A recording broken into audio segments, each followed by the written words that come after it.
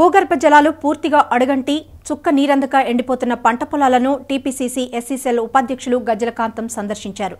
రైతుల కష్టాలను అడిగి తెలుసుకున్న ఆయన రైతు ఆవేదనలు వ్యక్తం చేస్తున్న తీరును చూసి చలించిపోయారు. ఓ మహిళా రైతు కన్నీటి పర్యంతం అవుతున్న తరుణంలో ఆమెను ఓదార్చి ధైర్యం చెప్పారు. కరీంనగర్ జిల్లా రామడుగు మండలంలోని పలు గ్రామాల్లో సాగునీరు లేక ఎండిపోయిన పంటలను ఎస్సీసీఎల్ రాష్ట్ర ఉపాధ్యక్షులు గజ్జలకాంతం పరిశీలించారు. పంట పొలాల్లోకి దిగి రైతుల కష్టాలను అడిగి తెలుసుకున్నారు. పంట వేసిన దగ్గర నుండి ఇప్పటి వరకు అయిన ఖర్చులను అడిగి తెలుసుకున్నారు.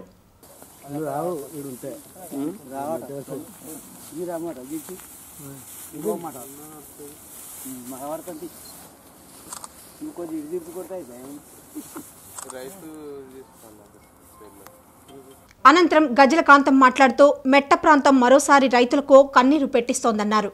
తవ్వుకున్న బావుల కన్నా లోతైన వరద కాలువ మూలంగా భూగర్భ జలాలు అడుగంటి వరి పంటకు సాగునీరు అందని దుస్థితి నెలకొందని ఆవేదన వ్యక్తం చేశారు. చెరువులని నింపే ప్రణాళికను ప్రభుత్వం ఇంతవరకు ప్రకటించకపోవడం దౌర్భాగ్యకరమన్నారు. భూగర్భ జలాలు అడుగంటిన తరుణంలో అన్ని గ్రామాల్లో వరి పంట ఎండిపోయే దశకు చేరుకుందని, దీంతో వరద కాలువ వస్తుందని ఆశగా ఎదురుచూస్తున్న రైతులకు నిరాశే మిగిలిందన్నారు. ఆదుకుంటారని పాలకుల వైపు చూసినా ఇటువైపు కన్నెత్తి చూడటం లేదని వేదన చెందుతున్నారు. నీళ్లు లేక ఎండిపోయిన ప్రతి ఎకరాకు 50,000 నష్టపరిహారం అందించాలని డిమాండ్ చేశారు. కిష్టాపూర్ గ్రామంలో పొలాల సందర్శనలో మహిళా రైతు కాసర్ల రాజేశ్వరి కన్నీరు పెట్టడంతో ఆమెను ఓదార్చి ధైర్యం చెప్పారు.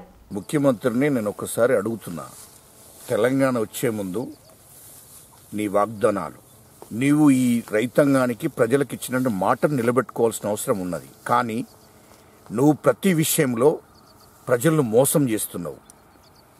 ఇది వాస్తవం. ఒక్కసారి ముఖ్యమంత్రిగా నీవు నీ శాసనసభ్యులను, నీ మంత్రులను ఒక్కసారి విలేజ్లలో పంపియండి. వాస్తవాలు తెలుసుకోమని చెప్పండి. రైతులు ఏ పరిస్థితిలో ఉన్నారు, రైతుల పంటలు ఏమవుతున్నాయి, రైతాంగ బతుకులేమవుతున్నాయి. మొదలు ఫీల్డ్ మీదకి వచ్చి విలేజ్లలో తిరిగితే తెలుస్తుంది.